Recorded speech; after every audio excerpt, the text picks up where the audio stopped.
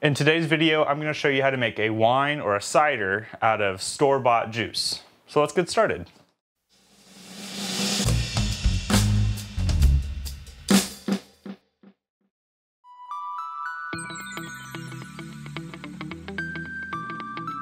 All right, so in front of me, you see I have 4 different kinds of store-bought juices, and I have 2 bottles of each one.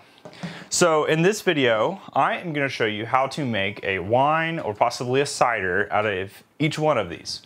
And I am going to show you the difference between using, I'll say,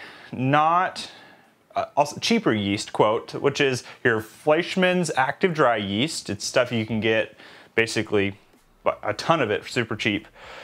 And versus like a wine yeast. So this is a Lavin D47 packet, widely used for wine making and mead making and those various things. So in each one of these, in like these 4 in the front, I'm going to put the bread yeast, and these 4 in the back, I'm going to put the wine yeast. And what I'm hoping to show you is that using a nicer yeast will yield a better quality product, even with something as simple as this. So the first step, you don't have to do this, but I would highly recommend, if you can, to know how alcoholic your product is going to be, I would take a gravity reading. So what you're going to need is you don't really even have to have this, you need a hydrometer to float inside of the liquid. So I'm going to go ahead and float this in here, see where it lands, and then write down my information so I know exactly how high the gravity is for each one of these.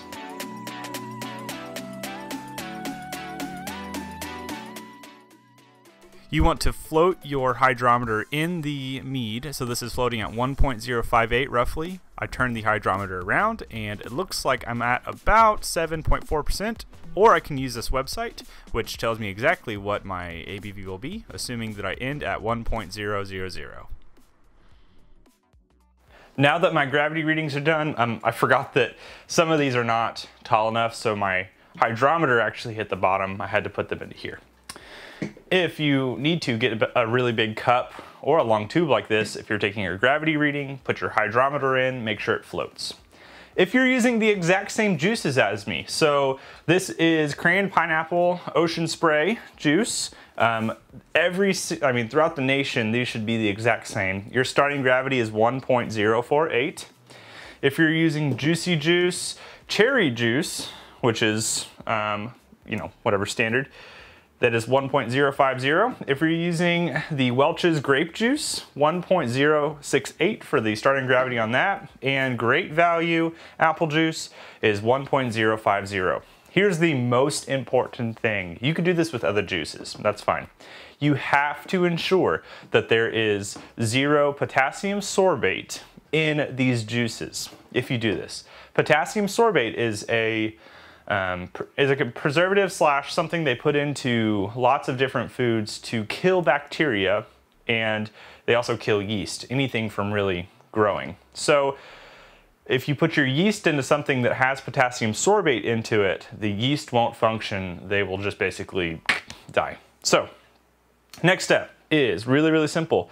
I'm going to put 1 gram of each of my yeasts in here. So I'm going to put 1 gram of the bread yeast into each one of these, and then 1 gram of my Lavin D47 into these, and I'll be right back.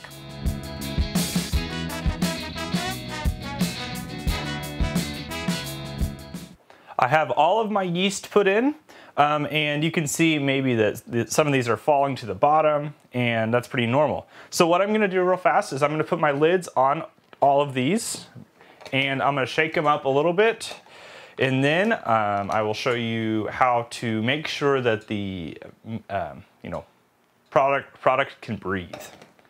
So we want these to be able to breathe a little bit, because whenever this starts to ferment, it will try and shoot CO2, or the yeast will produce CO2, and it has to go somewhere. So if you just cap this, then there's a chance it'll explode on you. So don't do that. What I'm going to do, I have cheesecloth here. You can do this with really anything else, but this is cheesecloth, and I am going to take and cut a little piece of it to go over this like that, and then I will put my lid back on, and I will puncture a hole in the top of this so that air can escape. So you see here, I don't want to turn this because it'll fall over, but this is the cheesecloth on top. The cheesecloth is to make sure there's this hole here. It's not big enough to let anything in, like any bugs or anything, but the cheesecloth just really ensures that if something were to try to get down there, it couldn't because it's so tiny. So I have a tiny hole for CO2 to escape. Let me go ahead and do that with the rest of these, and then I'll tell you the next step.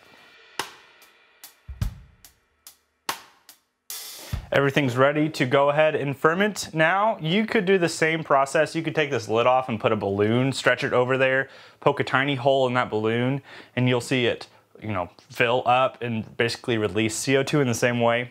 Essentially what we're creating is what's called an airlock. Now, you can also do the same process if you want to use real equipment like glass containers and that stuff. However, for the sake of this video, you could ferment exactly this way. So very soon after you start this, you should start to see some bubbling, and I'll show you what that looks like essentially. The fermentation process is very clear that something's happening within them. The biggest thing here is wine yeast is intended to retain flavors from fruits and things that create wine essentially. Whereas bread yeast was essentially made to make bread, which is less controlled. So I will tell you the taste difference between these, but I'll give you a little bit of update, and then we will taste test them and see what the difference is between them. So let's go ahead and start fermenting. So it's been roughly about 24 hours, and they all started fermenting pretty quickly. You can kind of see here that this is what your fermentation should look like roughly. So right there, that's just a bunch of CO2 bubbles, and each one of them has that happening with it essentially right now. That's a little harder to see. But all of them are fermenting. Okay, it's been 2 weeks. I've been waiting for these to finish, and they have. You can tell that your brew has finished if there is low to 0 bubbles. Like right now you see the bubbles are really, really slow. That means that the yeast are finished. It'll probably degas a little bit. You'll also see, for example, a small layer of sediment or yeast at the bottom. I have taken a gravity reading of all of them just a moment ago, and they have all leveled out to 1.000, meaning I'll show you the ABVs for each one of these on screen according to their starting gravity and now their final gravity. My next step is going to do a taste test, and then I'll show you the kind of next thing you can do with these in the future.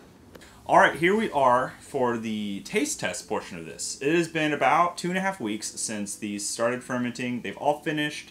As you can see, and I just showed you, the bubbling has slowed down, meaning that the yeast are pretty much done. And I know they're done because I did a gravity reading, and they've all leveled out. So I'll give you that information in a moment. But we're here to taste test the difference. I have set this up. We don't know which one is which. So for example, these are 2 glasses of our crayon pineapple one right here, and one is the bread yeast, one is the wine yeast. We don't know which one is which. We're gonna taste test and choose which one we like more. At the very end, I'll tell you which one is the one that's better. This is Reed. He's been on the channel many times before, and I'm glad to have him on to help me do this. So we're gonna go ahead and get started. Let's just start first off. I didn't put them in the same order. We'll start over here. So this is the Juicy Juice Cherry Juice, and that's that one right there. Yep. Okay.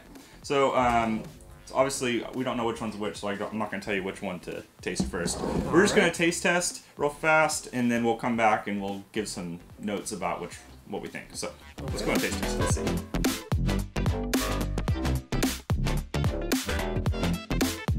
Okay. Nope. I have a favorite. I have a clear favorite. Yeah. Okay. All right, so we're taste testing the difference between these two. One is a little cloudier than the other. Yeah. And I'm trying not to look at the bottom of it. But this one right here is a little clearer, and you can't quite see. And it has a, I feel like it retained a little more juice flavor, more cherry-esque. I think I'm talking about that one. I think. Yeah, this one. Is that the one you prefer? Yes. Yeah, for sure. Yeah, this one, it's muddy. It's sour. It is kind of sour, and I lose, like, I had to ask. I was like, is this cherry? Yeah. Because it tasted like any kind of fruit. Yeah, like anything. It had quite some bite. Okay, so we're gonna put the one we prefer in the front. Okay. So I'm gonna put that one since it's pretty out in the front. This one behind. We're gonna move on now to our straight up normal apple juice that you can get. So here we are. This one is mega clear though, and you can tell. I think Can you tell the carbonation difference? This, I mean, yeah, it looks like it's a little carbonated. Yeah, there's the a lot more bubbles at the bottom. The legs, I think, is what those are called. So oh, really? This has some. The legs are what cling to the glass in the whatever wine world. This one definitely looks a little more still. Let's taste test these. Okay.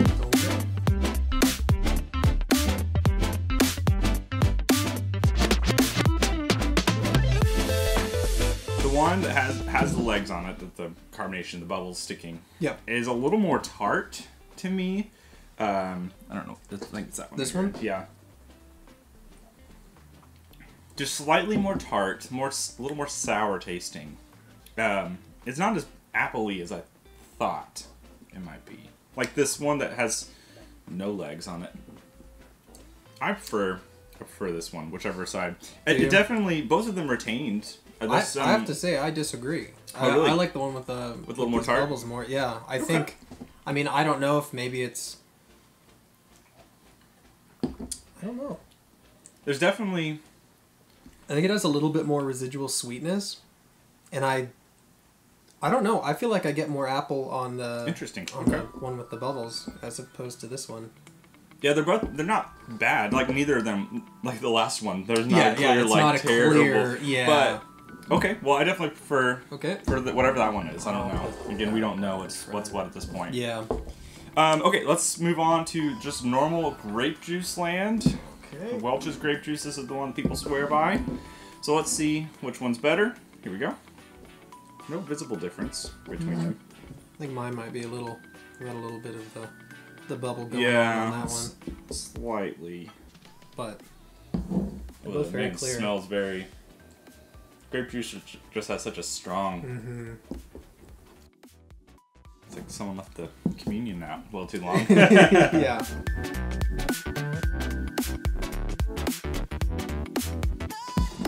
This one tastes a little stale to me. Like, this one's a bit more vibrant. It tastes a little. Are you talking about? You're talking about the one. Okay. The one on my left. Yeah, it just tastes like a little bit brighter, a little bit more lively, and this one just has a little bit of a stale, not off, but just. Yeah, I almost prefer this. There is some extra bite, I feel like, with this one specifically. The bubble, I don't know, a little more bitterness to it. Yeah. But this one, it does feel a little stale. You're right. Maybe that brightness is actually kind of nice. Brings out some of that fruit. Okay, well. I don't know. I agree. This one's a little. It does have that stale, dark. It's very dark toned. Yeah, it is. Okay. Maybe it would be more complex as it aged, but just right now. And our last one, this is the cran pineapple, and I'm interested feeling about this one. Yeah, that sounds. Like when I was choosing the juices, I was like, what could be good? You know, same thing as I feel like the grape juice. This one actually. I think there's a slight difference. There's a slight more haziness in my right hand. Same. Yep.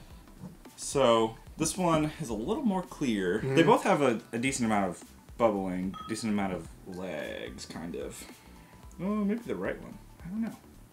The one that has less clarity is definitely has a little more bubbling action. Yeah. Let's taste it. All right. Very bright, like the nose. It smells like juice. That's nice. Yeah. No, But this is definitely so far my favorite. Yep, by far. Okay. Wow. Man. Yeah, the nose on it smells just like the normal juice. You don't get any alcohol, anything. This could be like a trash can punch at this point. It could be. Because you don't really get a lot of alcohol in the actual drink at all. No, it's like smooth already. Ooh, that slight bite carbonation in the more hazy one. Yeah. That's kind of nice. It is kind of nice. Yeah, like that's a... Ooh. Oh, it's also got some, I get a little minty. I don't know. like a... Yeah, almost. Makes me think of... I guess it's like maybe the cran. I don't know. I guess the citrus from the cranberry. This one, man. Yeah, that's really good. Yeah. Yeah. Okay, that's definitely my favorite of all of this. Mm-hmm. Okay, so now let's figure out, in our opinions, now this is not the end-all be-all of opinions, but this is our opinions, which one tasted better. So let's first start with the cherry. So what was your, look at the bottom real fast. All right, let's Which was see. your favorite? That was wine. This was the wine, Yep. yes. So we both picked the wine yeast for this one. I think that bread yeast had something happened with it. Yeah, it just tastes a little funky, a little off. Bread yeast can work for things. I've done it a lot, but in this case, I think it was a bit much. Yeah. Apple juice. Okay. Okay. I can't remember if we disagreed on this. I think we did. I picked the wine yeast. Well, I did as well. Okay. Oh, I guess they were just switched on the table. But maybe so. okay. Yeah. Well, we both. Well, I thought we disagreed, but I thought maybe I thought it was switched or something, but I guess we picked the same one. So we both picked wine yeast for this one. I thought it was one. I think we did have a little bit of a disagreement, but maybe we were switched. We thought the other one was. It's not. I do think that this apple juice, if I was ranking these so far in like the actual workhorse of the yeast, apple juice is probably my second favorite. That cran pineapple is freaking awesome. I think I agree with you. All right, last one, or not last one, and grape juice. Okay. Wine yeast. Yep. Okay, man, wine yeast is clean sweet. Yep. Again, we did not know what was what. We were just taste testing blind. And the cran pineapple. Last one is wine yeast. Yep. Man, that full clean sweet. Yep. Okay. So I think there's a point to be proven here. I will say I was a little surprised by. I thought the wine yeast to be the most clear for all of them. Yeah. And like in this case, the cran pineapple. It's definitely. It's more hazy. Yeah, it definitely is interesting. is. But it retained the. I think the fruit flavor a little better. Yeah. It definitely has like a more clean taste, and it didn't muddy any of the waters. I mean, it's. And that's a huge thing for me. Like, the reason we use wine yeast is because it's specifically made to retain flavors when you brew wine, when you brew mead, or whatever you're doing. And bread yeast can do some of that, but most of the time it's just a general fermenter. It just... Yeah. There's no control. Yeah. So, I think that's a clear sign that wine yeast is the better choice if you're going to... choose between using bread or wine yeast. Can you use bread yeast? Yes. If you don't have wine yeast, it's not the end of the world. In fact, yeah, I mean, these are all drinkable. The only one that was not great, and I think it was just something might have happened, was the cherry. Yeah. The other three were really okay. Honestly, I mean, between these two, the what is this? The cran pineapple? Yeah. They're both delicious. Yeah. It's just I'm thinking about just keeping them putting them on tap. That's pretty good. Yeah. Okay, so I'm now going to teach you what you can do post making it, how you can maybe improve the brew, bottle it, and do those things. So, thank you, Reed, for helping me with this taste test. Yep, you're welcome. Appreciate you. Okay, so you just saw the tasting side, and it was pretty clear that the wine yeast was much better than the bread yeast. Can you use bread yeast? Absolutely. I don't want to discourage anybody from using it to say it's bad. It just did not make as nice of a product. Let's talk about the next steps. So let's say you've made this, made your brew, whichever one you chose. You have a couple options. I'm just going to use one of these as an example for the rest of them. So let's say I wanted to move on to the next step of this apple juice, or apple cider is basically what it is. First thing you can do, you want to move it off of the yeast that are here. So what I've sanitized everything I'm going to be using today, including this, which is just a pitcher. So I'm actually going to take, and this is not using any equipment, by the way. I'm just going to use no equipment at all. I'm going to take and lightly pour this apple juice into here, and I'm going to try and not get the sediment there at the bottom. So let me do this real fast. Just lightly. I'm going to also try to not oxygenate this, even though I'm getting a little oxygen in right now. It's not great, but this is a no equipment option. So let me pour this in real fast. With me having lightly poured this, I have kept the yeast there at the bottom. So now the next thing I'm going to do, I'm going to go and rinse this out real fast. We're going to use this same container as to not have to worry about using anything else. you don't want to age in plastic for a long time. So this resolve is not great for, let's say you wanted to keep this in here for 6 months. This resolve is good for maybe a month, maybe 2 months at max. Let me rinse this out real fast. Now that this is empty and we've gotten the yeast that were at the bottom out, we're gonna take and go ahead and lightly pour this back into here for storage. With this back in here, we could now let this sit for maybe another month or 2 at max. Again, plastic is not good for aging in for long term. So let's say that I wanted to just age this and drink it over time. I could throw my cap back on. This thing will keep any yeast or anything out because it has just enough room for oxygen to get out. You can also, at this point, if you have a normal apple juice cap, you could probably just put it on, because there's a little bit of degassing. You just want to open every once in a while to let any CO2 get out. From here, you could drink it. You could go ahead and bottle it. And the bottling process is exactly what we just did, but you would take and get maybe some wine bottles, maybe some beer bottles, and lightly pour it in, and then you'd have to have a capper of some sort to do that. So let's say that you have this here now and you go, it's not sweet enough. I would like to make this better, which is a very valid criticism. If you're drinking something like this that is, you know, supposed to be a little sweet and it is dry like this, you're going to add some sugar. In order to do this, you have to stabilize this, which means you use potassium sorbate. Potassium sorbate is a stabilizer. You can get it at brew shops, Amazon, online sources in general. All of that will help to kill any possible fermentation here. Even though we racked off the yeast, there's still a chance some are thriving in there. If you were to add more sugar on top of this right now, the yeast that are still in here would start to reproduce again and eat that sugar, which then just makes it go away, makes it turn into alcohol again.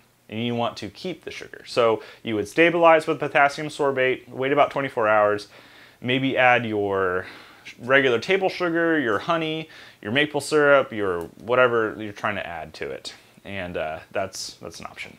So, and of course, at that point, once it's back sweetened and you notice that there is no more re-fermentation, it's safe to go ahead and bottle, and you could pour and do that stuff. If you want to do this a little more officially and have a less likely chance of oxygenating your mead, you can get something called an auto siphon. This thing helps you to move any of your brew over as you're doing it. So this thing, it literally just, you put it in the brew, you pump some, and it moves the liquid into a different container. And it makes it less likely to have oxygen. Oxygen is terrible for alcohol, just to let you know. So it's very risky when I'm just pouring this into something else because oxygen is getting into it. But that's the basics of this. This thing right here, all of these are really pretty good. And my favorite by far is this cran pineapple, as it was for Reed. So he really liked that. I would love to know what you think. Maybe you've done this before with some other brew, which is awesome. Maybe you have a different juice you like to use as a base. But this has been a store-bought cider. Now, of course, I didn't do the bottling process, and I'm sorry I didn't do the back sweetening process, but they are very simple, and I'll make sure and throw it up again right here, right now. If you want to back sweeten this thing, you have to first get some potassium sorbate, put potassium sorbate into the brew, and then wait about 24 hours. And at that next point, you can add your sugar, however much you want to use to sweeten it to your taste. And then, if you're gonna bottle either the sweet version or just the regular version, you can let this thing age maybe in this plastic for a month or 2 at max.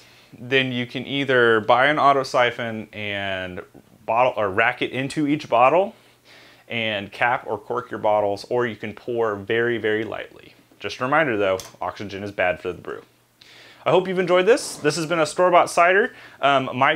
I've actually, the wine yeast version of this cran pineapple, we were just drinking in there a few minutes ago because it's pretty fantastic. So let me know what you think. Hit like and subscribe if you want to support the channel, and I'll see you guys next time in a future video. Cheers.